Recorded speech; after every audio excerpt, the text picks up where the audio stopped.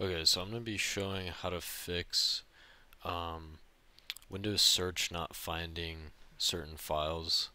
So if you followed like me or Freedy's guides, um, you probably noticed that the search is kind of buggy.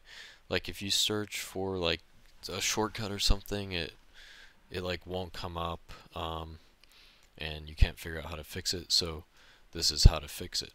Um, so basically, we have we have a shortcut to test, or like it's two pictures, but it's called test. And if I search this, it doesn't come up.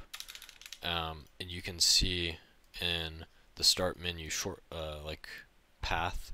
There's actually two. There's this one in program data. You can see, and then there's another one in app data.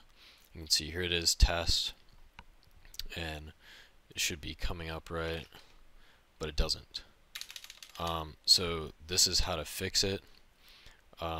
First, you need to make sure that your indexing options are correct. So if you didn't touch them, they're going to be fine.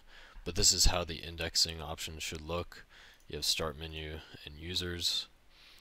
Exclude should only be, it says app data that's excluded, but for some reason it still works. So, but yeah, this is how it should look. That's default. You can do advanced and rebuild if you want. You can do modify, and then like make sure like programs is selected. You can do all that, but none of this will fix this issue. So how to fix it, I'll show how to fix it, and then what's causing it. So basically, to fix it, go to settings. We're going to type in background, and then background apps, and we need to turn this on. Close this, and we're going to restart the PC. Okay, so once you've restarted, so let me wait for indexing to come back on. Okay, so if you search test now, or whatever your shortcut is, you can see there it is, it comes up. So everything's working normally. We can go back into settings.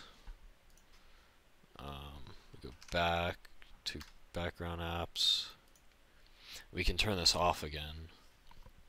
Close this, restart again, and once you've restarted, it should still work normally. You can see test.